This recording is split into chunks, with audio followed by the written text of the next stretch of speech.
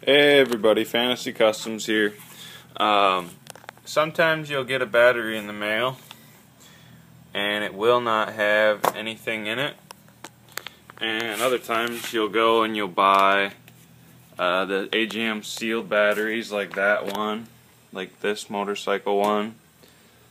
It's a bigger Harley battery right there. This is the old style again. So you got these caps on the top, and you'll go to the store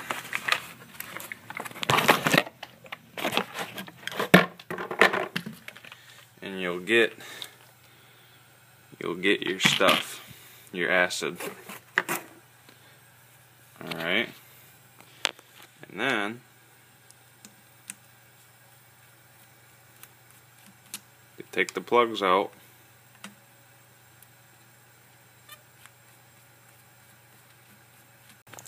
Alright, so I cut the top off with this this knife, put the tube on there, open this stuff up. Okay, I don't know if you can see, but I filled all of the cells one by one up to the upper level mark. Okay, and now I'll just plug all the holes. Okay, after you wait a little while for the electrolyte in there to settle and stop bubbling, then you put it on the charger. I charge them at the least amperage possible, usually about 1 amp for 12 hours. Some might need more, some might need less, and just check it every couple of hours to see how many amps you have on the battery.